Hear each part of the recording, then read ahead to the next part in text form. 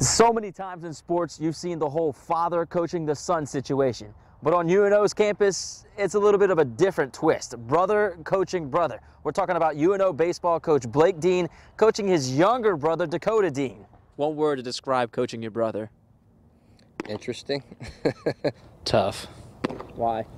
Because sometimes he's more tough on me than others. It's certainly going to be a tough and interesting adjustment for both guys, especially Dakota. Just him telling me what to do and what not to do, you know, because usually don't listen to him, but now you have to. All right, so 2 looks, then you get your break. In this case, Dakota has to listen since Blake says favoritism is out of the picture. I think I've made him earn everything he's got to this point, and we'll continue to make him earn it. You know, I'm not going to give him anything unless he gets it and, you know, works for it.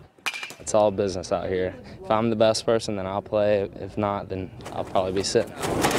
Sitting Dakota isn't in the plans for Blake, considering the talent his younger brother brings to the plate.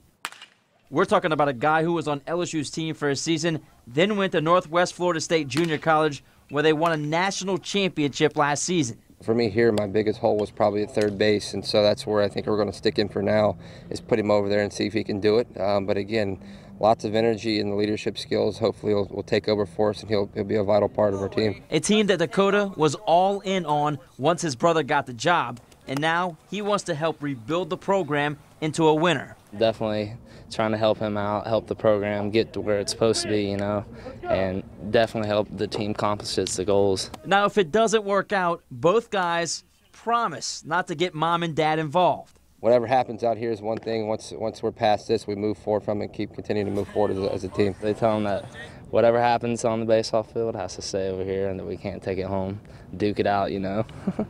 Sharif Ishak, WDSU News.